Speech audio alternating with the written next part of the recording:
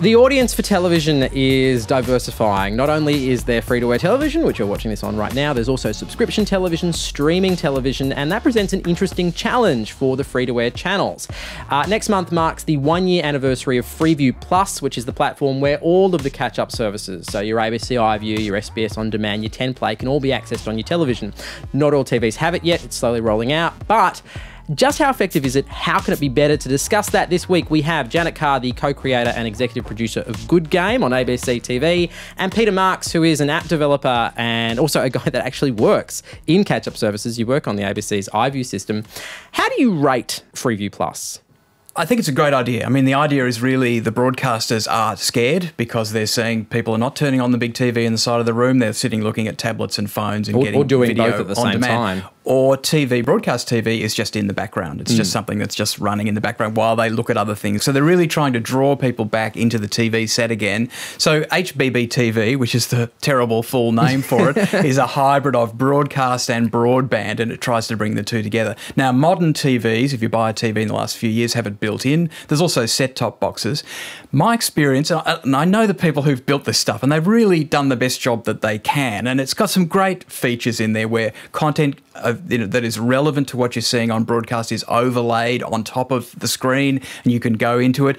But the TV sets today, even the most modern sets, have vastly underpowered CPUs in them. So it's all very slow to use. And really the remote controls are not very good. If you ever have to enter in the search text and things like that, it's just crazy to do. It's much easier to use, say, a tablet or a phone for doing that sort of interaction. So I think they're really fighting with the TV's a different thing. It's a lean back kind of thing. But look, there's been some great examples. I think Channel 7 is probably doing the best. They did something last year with the Australian Open where their Freeview Plus service had a wall of streaming videos with all of the different courts. And so you could go to different matches. There would be 2 on air, but there were, I don't know what it was, 8 or 9 of them available. Some of them without annoying commentary, which is really good.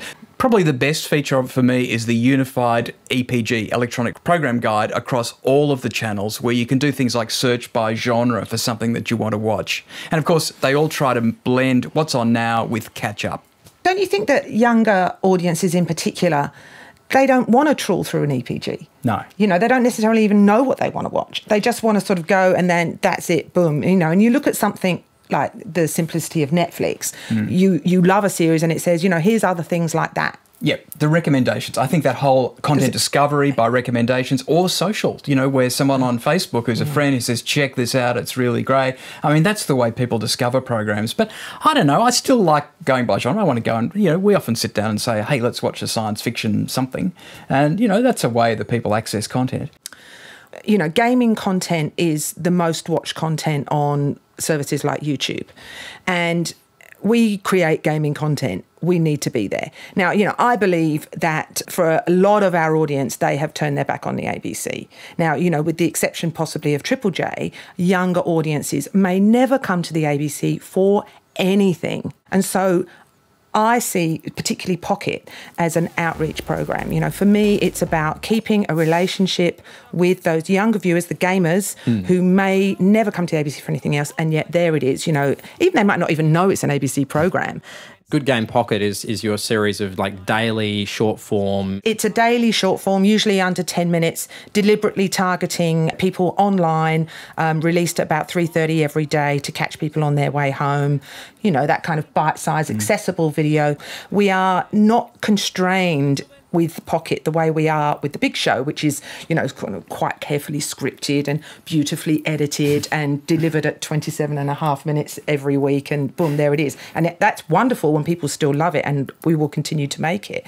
But Pocket has a much more sort of free, loose feel about it. So we can do things like Let's Plays, where, you know, his 8 minutes of just randomly talking about his first 8 minutes of playing a game, you know, which we would not have time for in the traditional broadcast. And it also doesn't sit with where people psychologically are at when when they're sitting down at, on a Tuesday to watch it. Like it doesn't fit that behaviour. No, it's interesting. I mean, that is something that I'm trying to build, the ability to just stumble across it. I wonder if that's the future of broadcast TV, is kind of the showcase. It's kind of it's just on, and you turn it on, you flick around the channels, and you see samplers. So, and this is where kind of the binge idea has come up, that they'll show the first episode on live-to-air, free-to-air TV, and then say, okay, at the end of this episode, if you like that, by the way, all the other episodes are now available for streaming.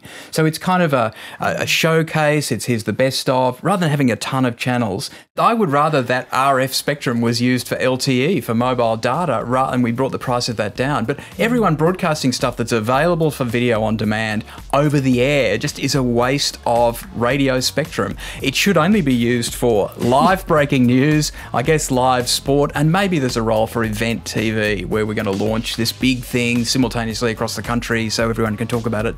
All right, what would you change about free-to-air television and the way it's delivered to your television? Let us know on Twitter or down below in the comment section. Thanks, guys.